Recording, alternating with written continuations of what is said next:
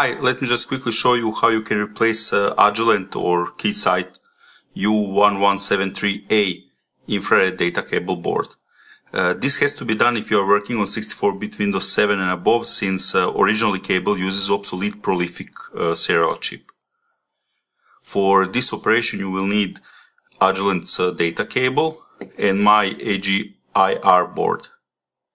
I will leave a link in the description explaining how you can make this board yourself. To open a cable you will simply need to place something thin into back of the case. I personally just use my fingernail. And as soon as I'm in, I just pull it apart with both hands and it pops open. Notice that Agilent did a really nice thing here and placed the connector at the end of USB cable, so we can just pop the old board off and place the new board in. So now we need to place board onto pillars.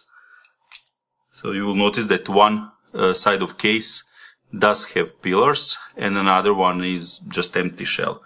So we just carefully place the board, aligning it until it doesn't move anymore.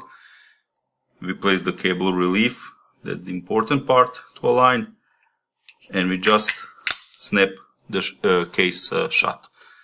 Now this cable has a new board and supports everything that FDDI chip supports, which is pretty much any Windows, any Mac OS, all versions of Linux, pretty much everything. Lastly, I have noticed that Keysight does offer a new cable, U1173B. That cable officially claims Windows 8 support, and I haven't personally tested it, but I believe they did get it right, and that this mod is no longer needed with it.